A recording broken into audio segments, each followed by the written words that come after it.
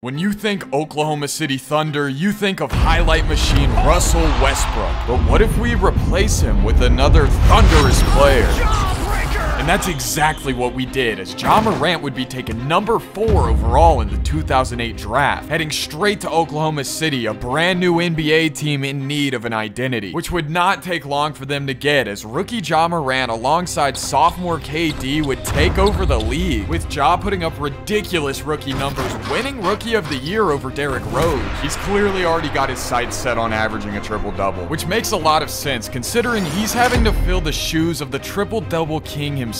And Ja would look to further prove himself to Oklahoma City in the first round against the 2-seeded Mavericks, which between Dirk and bald-ass Jason Kidd, this was gonna be really difficult. But it's clear Ja Morant doesn't feel any pressure because OKC is taking the first. And so after stunning the Mavs in Game 1, Ja would go out and get humbled pretty quickly by prime Dirk Nowitzki, losing the next 4 games in a gentleman's sweep. It's really hard to beat prime Dirk round 1. But nonetheless, this was not only a phenomenal rookie season for Ja, but the Oklahoma City future looked bright. And in the 2010 season, it would only look brighter as this young core would gain James Harden, who would be the perfect complement to this Ja-Kevin Durant duo. But as a result, Ja would average 7 points less this season. This could be a problem because Ja, he likes his rock. I like rocks. However, in these playoffs, James Harden would share the rock a lot more, which didn't work out in Game 1 against Portland. But as the series went on and James and Ja found a rhythm, things got a lot better, taking this competitive Trailblazers series all the way to a Game 7 and blowing them out. The Thunder did it, Ja's advancing to round 2. And so after a well-earned first ever playoff series victory for Ja, he and the Thunder looked to get revenge on the Mavericks in round 2. And this year, Jason Kidd was looking as bald as ever, but this dynamic trio went out and stunned Dallas in the first 2 games. 2-0 lead, they're gonna pull an upset. I can feel it. But in games 3, 4, and 5, the Thunder would be feeling Dirk Nowitzki, who ultimately became unguardable, and though the Thunder would force a Game 7, the Mavs would blow them out. And so devastated by this Game 7 loss, Ja would be back for the Mavericks later, but for now, he's gonna be rocking a new hairstyle in this new season, averaging even more points and getting the Thunder to a 3 seed in the West. And this momentum would not only carry into round 1 of these playoffs where Ja would play his team in an alternate reality, but it would also carry into round 2 where this Thunder team finally got its revenge on the Dallas Mavericks, capped off with a highlight play from the man himself. Ja at the rim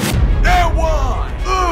And so after touching Kendrick Perkins' stinky hand, Ja would be advancing to his first Western Conference Finals, the San Antonio Spurs. And so this young Thunder team would be put to the test against a veteran core in San Antonio, as the trio of Tony Parker, Tim Duncan, and Manu Ginobili would be too much for the Thunder to handle, losing the series 4-1 simply as a result of the Spurs' playoff experience. Don't be discouraged, they're getting closer and closer.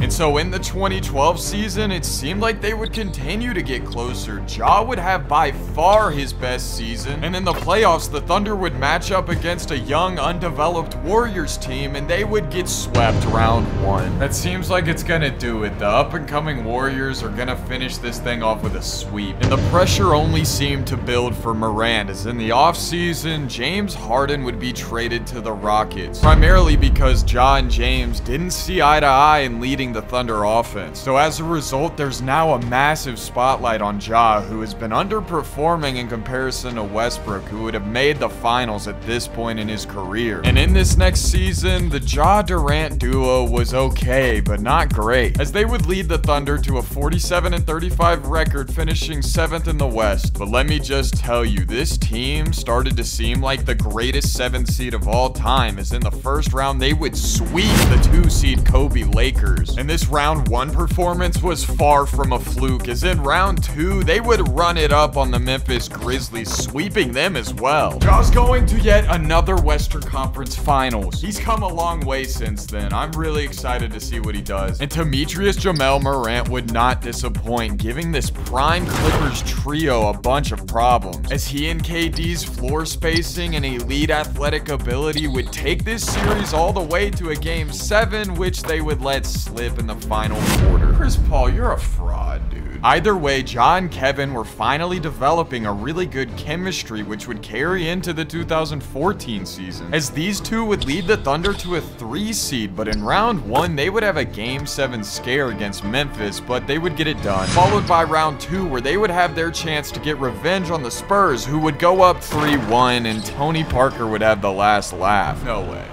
No way. Oh my god, bro. Clearly at this point, Ja's kryptonite seems to be the San Antonio Spurs. But after some intense offseason work in the 2015 season, KD and Ja would run the league, as Kevin would be the one leading the charge, winning MVP. But make no mistake about it, he would not have won this award without the help of Ja Morant. And this team would only turn the intensity up come playoff time, posterizing their way through rounds 1 and 2, led by Ja Morant. Houston blows.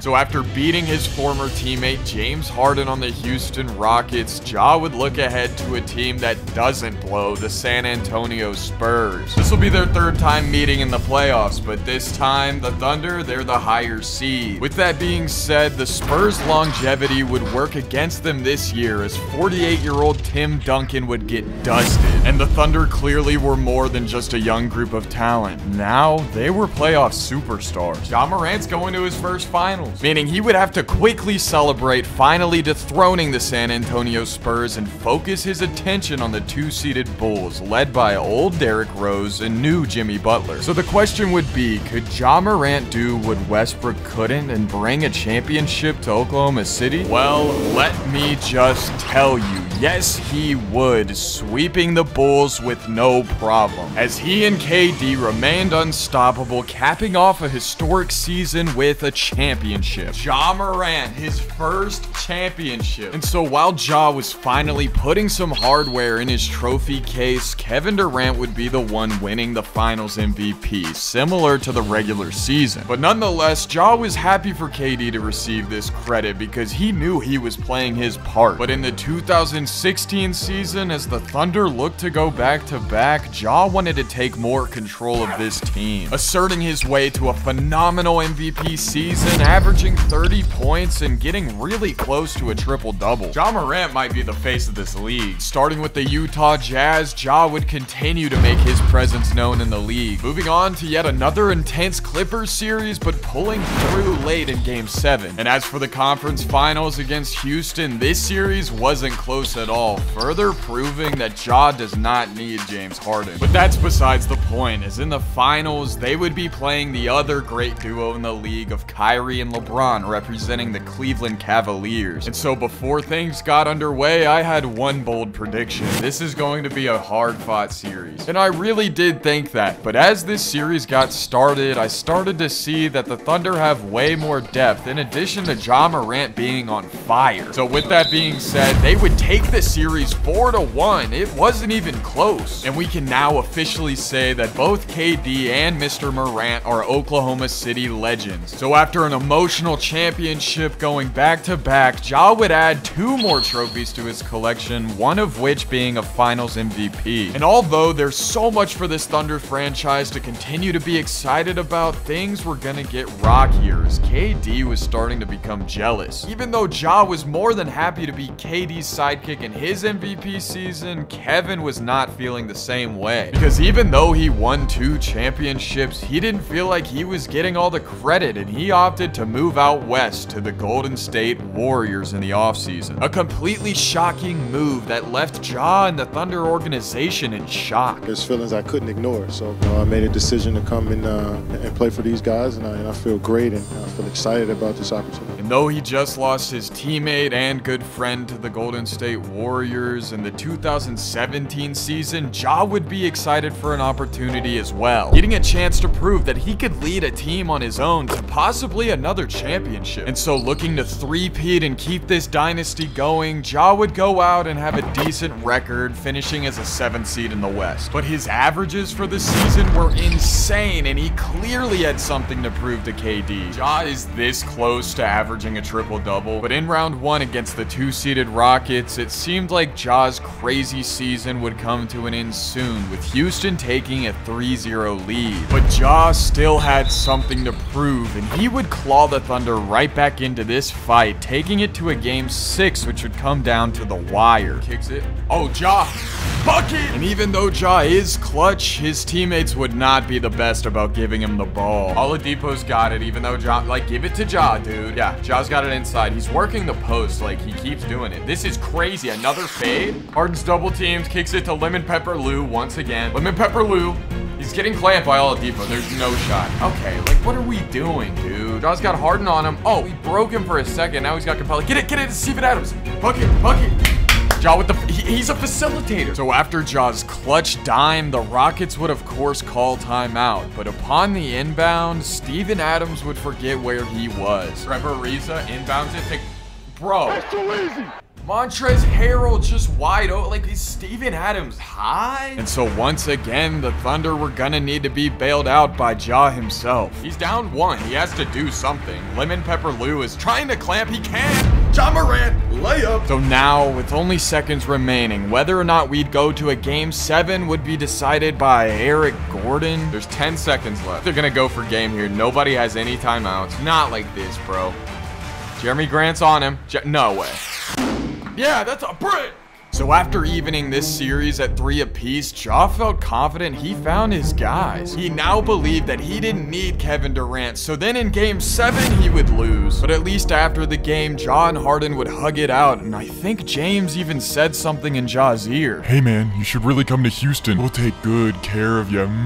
So after whatever that was, in the 2018 season, Ja and the Thunder would be acquiring Paul George and Carmelo Anthony. 2 players who are probably past their prime, but let me just tell you, it certainly didn't seem like that, as they would finish with the greatest record of all time, going 74-8 with Paul George even winning MVP. And though in the first round this amazing team would struggle taking it to a game 7, they'd get it done, and after that it was smooth sailing, as this Thunder team would make it to the finals and play the Hornets, which I have no idea how that happened, but it was over as quickly as it started, with Ja's emotion pouring out as he would bring home a 3rd championship to the Thunder, in addition to winning his 2nd finals MVP without Kevin Durant. And so with Ja adding more to his trophy case this season, it wouldn't be much different in the 2019 season, as even though they would lose Carmelo Anthony to the Houston Rockets, the Paul George-Ja connection was just too much for the league to handle. And Ja would go out and win his 2nd MVP and of course claim a 1 seed in the Western Conference. And not only would Ja and PG blow by the first 2 rounds, but also in the Western Conference Finals, they would get revenge on Kevin Durant, the man that snaked out the Thunder. It's personal for Ja. And so facing the Sixers in the finals, they kept things going, as Ben Simmons would shoot his signature 3 shots a series, and Joel Embiid would do his best, but come up short. Meaning not only that Ja and PG would go back to back, but Ja would be claiming his 4th championship for Oklahoma City. So if he wasn't already a legend, he certainly is one now. But once again, when things seemed like they were going their best, there was something wrong. You see, the media and NBA fans around the world were theorizing that Ja couldn't get any championships without getting carried by someone else. A narrative that was completely false, but Ja bought into it. So with that being said, in the 2020 season, Ja would cut ties with Paul George and take James Harden up on his weird offer. And this Harden-Ja reunion would actually go really well, as they would finish 65-17, claiming the 1 seed in the West. So per usual, they would ride this into the playoffs through the first 2 rounds, and then they would lose in game 6 to Paul George and the Clippers. So of course, with all that being said, Harden would do what he does best and not take any accountability and blame the organization. The situation is crazy. You know, it's something that I don't think can be fixed. So in addition to that, Harden would eat his way into lowering his trade value, and Ja took one look at that and said, "Fuck this, I'm out of here." Meaning that in the 2021 season, he would be sent to the Washington Wizards to play with Bradley Beal and Rui Hachimura. And this trio, consisting of 2 seasoned veterans and a really young guy, was actually very good. Ja was enjoying his time with the Wizards and was taking control of their offense, winning yet another MVP, leading the Wizards to a 63-19 record as a 1 seed, which I don't think the Wizards have ever done. And so now being in the Eastern Conference, I think things actually got easier for Ja, as he would beat the Pacers, Bucks, and then the Sixers in the Eastern Eastern Conference Finals, teeing us up for a Lakers-Wizards matchup which would go back and forth to the end, down to a Game 7 in LA. Finals Game 7 against the Lakers. And I do want to hype this as an intense back and forth Game 7, but in the fourth quarter, Ja, Beal, and Rui got really hot, and it was clear they were going to be the NBA champions. And so as a result, it would seem that Ja doesn't need to be carried to a championship, as he would put his 5th in his trophy case. And while he was certainly happy in Washington, LeBron had a pitch for him to come to Los Angeles. He promised him fast cars, unbelievable parties, and the most beautiful Instagram models on earth. So of course it was gonna be hard for Morant to say no, and in the 2022 season he would be a Laker. So teaming up with LeBron and AD, this team was destined for greatness, as they would of course finish 57-25 as a 1 seed, and in round 1 against the 8 seed Denver Nuggets, they would get upset. I simulated round because I didn't think